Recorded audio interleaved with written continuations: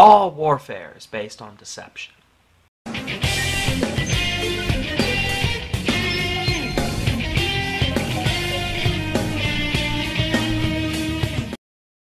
There's a particular book I want to recommend to you, from which the opener is read from.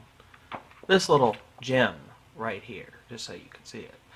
It's an ancient book, very, very old book about warfare, perhaps the first real book on strategic warfare.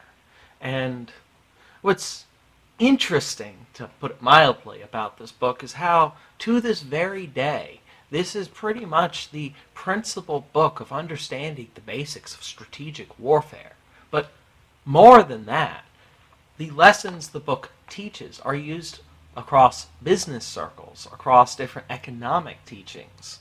This is politics, because this is a book of basically human strategy in adversity. It is expressed, of course, through physical warfare in its descriptions, but basically, you could say that when humans conflict, whether physically violent or with words or whatever, the core of it becomes deception in some way. We seek advantages over the other. And one of the easiest ways to do this is through deception and trickery. How often do we resort to this? But the important parts of this book are where it talks about how and when to make war. If you want to look at what's wrong with our international war policy, read this book. Read it and look at the sections on when and how and why to make war and how to do so. And you will see that we basically flagrantly violate every principle in here. War should be short, quick, with meaningfully achievable objectives that are realistic in nature. They should have definitive beginnings and ends with goals that are understood.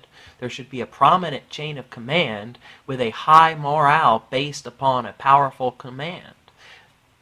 Oh, by the way, he talks a lot about the maintenance of standing armies and how they destroy the economy, including a particular passage talking about how the central lands of the place keeping this army will lose 7/10 of their wealth through this upkeep, and that how the government itself, due to the repairs on broken down equipment, which he talks about, lances and everything, but just replace that with cruise missiles, tanks, and whatever. And he notes it will take about 60% of the budget to maintain this army.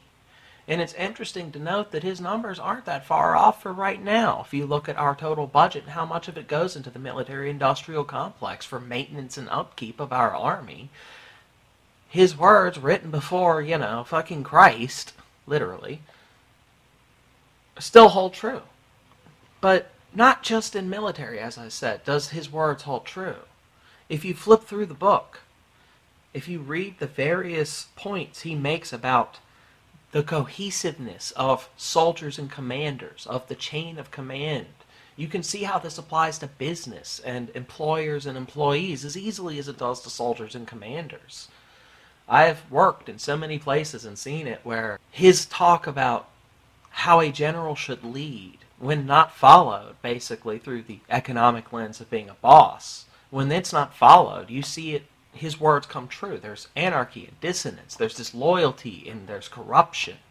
There's even, as he would put it, sedition and treason, which basically, stealing from the workplace or whatever, disloyalty, because the person in charge is not following the right way to command people. Because, make no mistake, if you are a manager, a boss of people, you are a commander.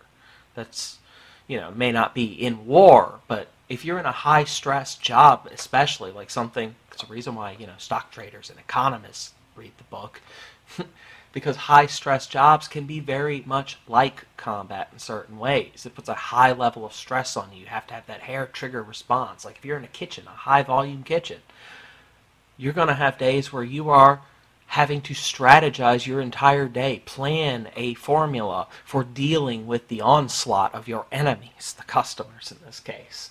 And anyone in a kitchen, I'm pretty sure, can back that up, that feeling of you against the world, you and a small band of loyal soldiers against the onslaught of the endless hordes of the enemy, and how you need to prepare and strategize for their coming. We would spend whole mornings and one job I worked at, planning for a huge event that was happening, strategizing around what would happen if something went wrong, contingency plans, because you screw up a big banquet dinner for like 250 people at a wedding, you're fucked. And you know what? Being an avid reader of this particular book has helped me personally in many cases where you can look at it and say, I'm in a particularly bad situation here.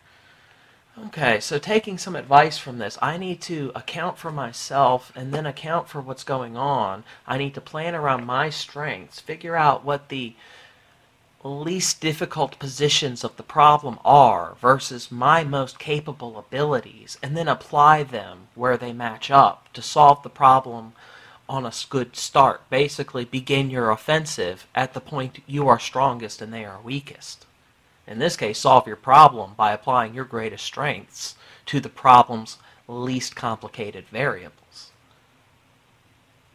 Just one lesson you can take from it, and it is archaically written to a point, and it is a bit cumbersome, but at the same time, if you get yourself a good version of it and don't mind digging in for a little while, you'll basically find yourself reading what is pretty much the preeminent document on human conflict and strategy.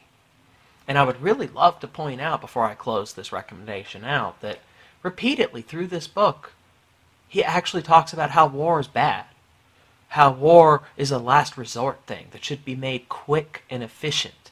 And he does these strategies and talks about war and how to wage it effectively for the purpose of ending it. Not that he wishes to prolong war or enjoys war, but that war waged quickly, effectively, and with useful and effective tactics can be less bloody, less violent overall, and more quickly resolved to the benefit of everyone.